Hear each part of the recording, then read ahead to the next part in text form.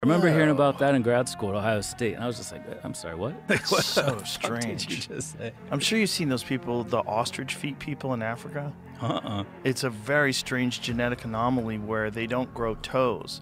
They essentially have two very wide appendages. Weird. Yeah, it looks like a weird bird foot. It's very strange, but a bunch of people in this particular tribe share this trait. Is there any advantage, or it's like this, No, where it it's a just good kind of question. happened and Yeah, I don't know. I don't know. I mean, I don't know what advantage there would be. Maybe it's maybe it's maybe really you sexy to them.